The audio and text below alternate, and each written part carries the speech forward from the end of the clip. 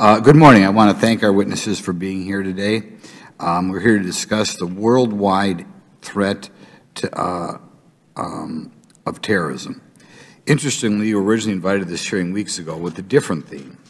Back then, the hearing was going to cover the continued threat posed by terrorist organizations following the U.S. withdrawal from Afghanistan. I wonder why that changed. I wish this hearing was focused on Afghanistan. The world watched as the Biden administration botched the withdrawal, leading to the deaths of 13 service members in an explosion outside the Kabul airport.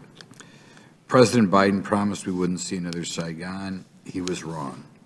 He promised he'd get all Americans and our allies out of harm's way, but he abandoned them. He promised that al-Qaeda was gone, but common sense will tell us that's not true.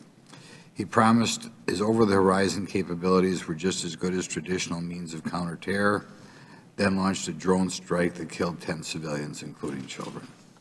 Any one of these failures warrants a hearing, but we have not had them. I wonder why. Since withdrawal, life in Afghanistan has not improved. For example, the Taliban's new government contains U.S.-recognized terrorists. The Taliban threw a military parade with American equipment. The Taliban have brutally beat women and children for protesting for their rights, and the Taliban are actively hunting our allies for execution.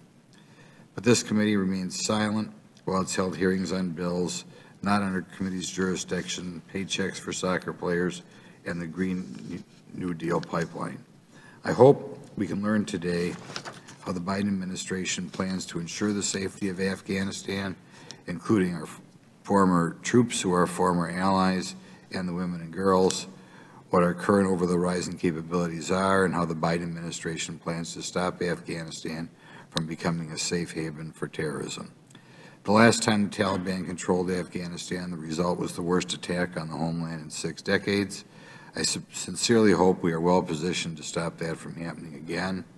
I'd like to thank our witnesses again for being here today, and I yield back.